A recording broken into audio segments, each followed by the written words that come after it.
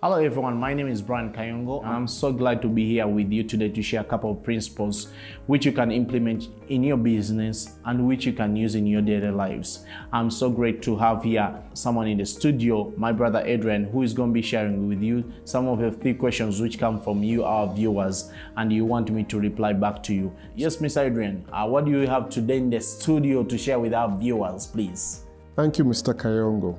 You know, your book is famous in America, in Kenya, and now in Uganda. Some of the viewers have written, and one of them said, you know, we grew up as Christians, and we're told that when you train up a child in the way they should go, they will not depart from it.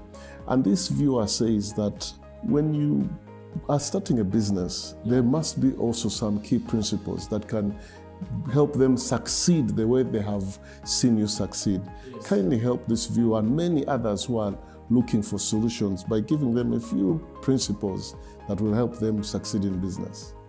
My number 1 key principle on that is that they should build a brand, not a business, because a brand gives a direction to the business. A brand gives a character to the business. A brand gives a light to the business in the form of colors. You choose colors which represent your brand. So that is what I recommend into that point. Yeah. The other thing which I will talk about is that you are the solution for your business. The moment you think about there is going to be another person who is going to be the solution for the problems you're trying to work in your business, you are lying to yourself. You are going to be the one who is going to sit down and think through what is the ideal way of working out this problem with your team or you independent of yourself.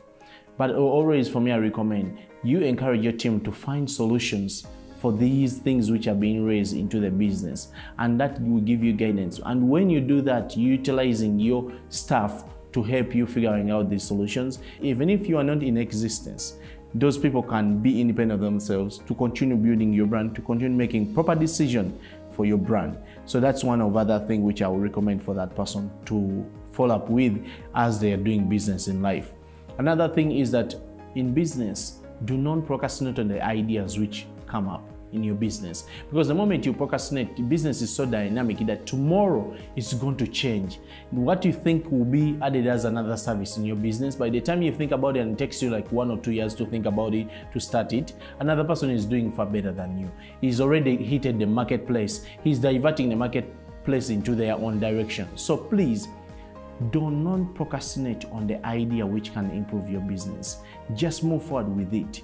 Work fast, but also work with conscience of knowing that as you are working fast, you're making the proper decision principles according to your brand. That's why I say don't build a business, build a brand. Thank you so much.